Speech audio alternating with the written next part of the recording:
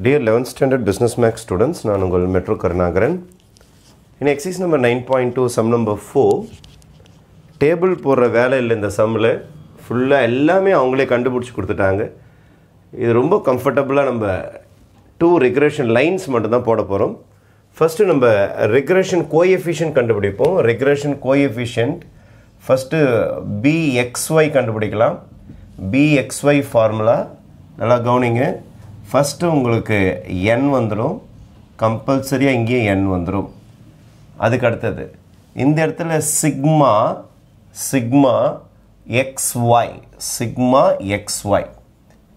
அதுக்கு அடுத்து தனித்தனியாக சிக்மா போடணும். சிக்மா x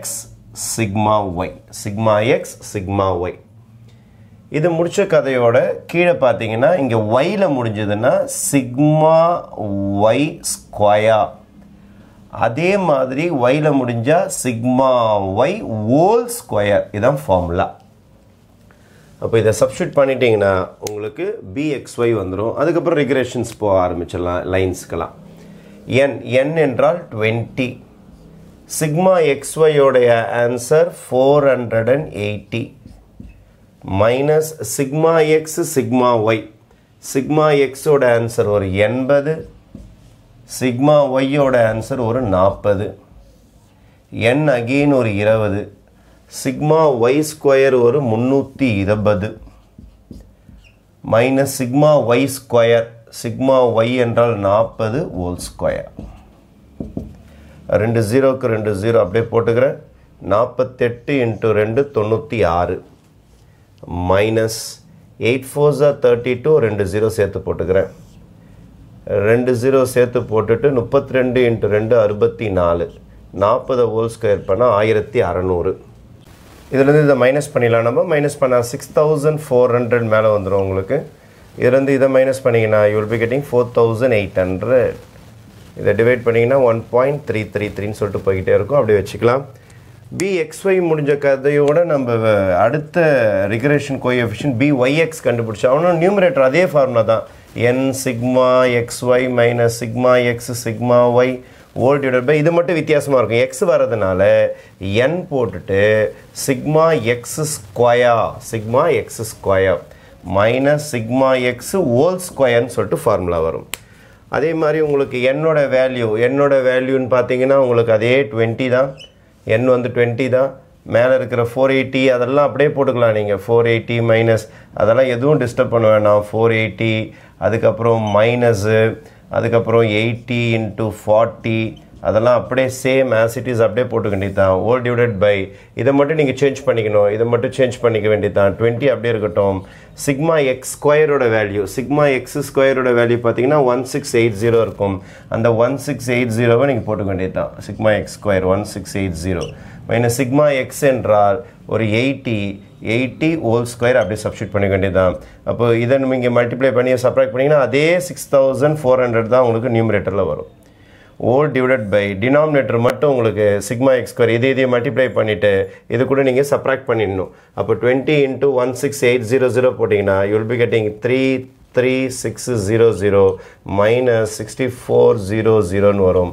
அப்போ இதை மைனஸ் பண்ணிங்கன்னா 6400, இதுலேருந்து இதை மைனஸ் பண்ணிவிடுங்க 27200 வரும்.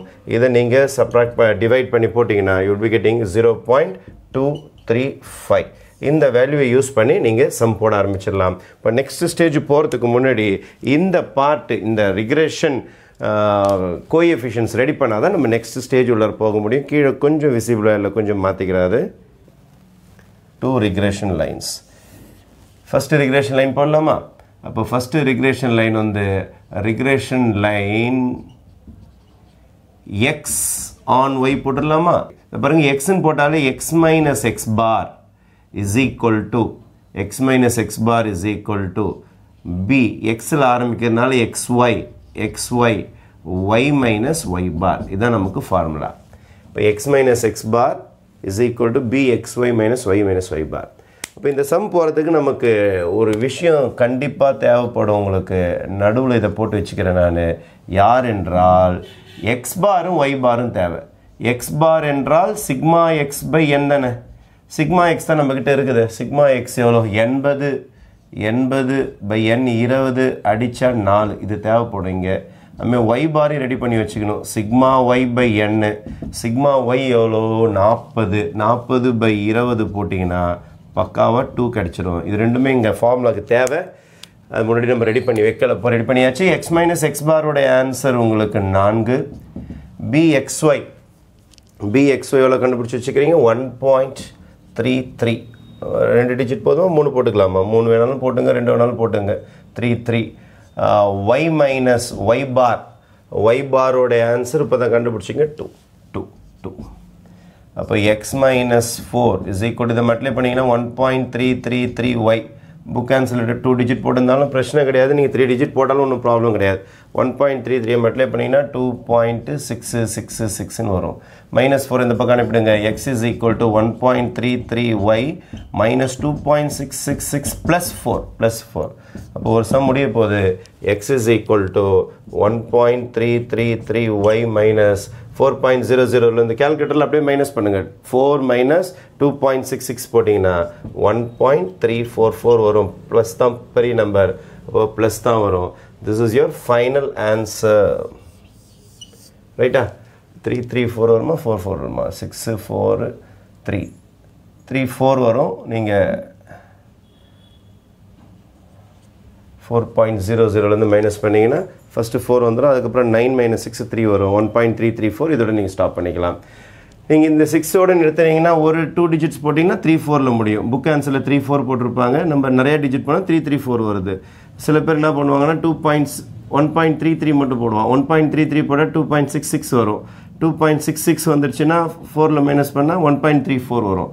அதனால் நீங்கள் டிஜிட்ஸ் அதிகமாக போட்டிங்கன்னா உங்களுக்கு கொஞ்சம் அப்ராக்சிமேஷன் புக் ஆன்சரில் கொஞ்சம் டிஜிட்ஸ் மாறும். அதெல்லாம் நீங்கள் ஃபீல் பண்ணுவேன்னா பப்ளிக் எக்ஸாமில் ஃபுல்லாக மார்க் கொடுத்துருவாங்க. பயப்படாதீங்க. 1.34க்கு சார் புக்கில் எனக்கு 33 வருது சார், 0.01 குறைய சார்லாம் நீங்கள் ஃபீல் பண்ண வேண்டாம். சரி, ரிக்ரெஷன் லைன் அதுக்கு அடுத்தது போயிடுவோம். Regression line y on x. The formula goes like this. Y minus y bar is equal to y on x na byx போட வேண்டும். x minus x bar இதான் உங்களுக்கு ஃபார்முலா. சரி, y minus y bar. What is my y bar? 2. byx ஓட answer 0.235. x minus x bar எவ்வளோப்பா? 4. x bar 4. இப்போ y minus 2 is equal to 0.235x minus 4 into 0.235 multiply பண்ணிங்கன்னா உங்களுக்கு என்ன கிடைக்குன்னா 0.94. இப்போ y is equal to 0.235x minus 0.94. இந்த -2 இருக்கு பாருங்க, இது அந்த பக்கம் தூக்கிடுங்க, +2 மாறிடும் உங்களுக்கு.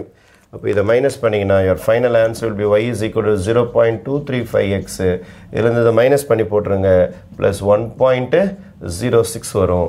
கொஞ்சம் டெசிமல் புக் ஆன்சருக்கு உங்களுக்கு லைட்டாக சேஞ்ச் இருக்கும். அது ஒன்றும் பண்ண முடியாது. ஏன்னா அப்ராக்சிமேஷன் அவங்க எப்படி ரவுண்ட் ஆஃப் பண்ணுறாங்கன்னு தெரிய மாட்டுது. சிஸ்டமில் 3 டிஜிட் போடுறாங்க, சிஸ்டமில் 2 டிஜிட் போடுறாங்க. நம்ம 3 டிஜிட்லேயே போட்டுட்டு வந்திருக்கிறோம் நம்ம. அதனால் ஒன்றும் பிரச்சனை கிடையாது உங்களுக்கு. இதுதான் உங்களுக்கு ஃபைனல் ஆன்சர். தேங்க்யூ.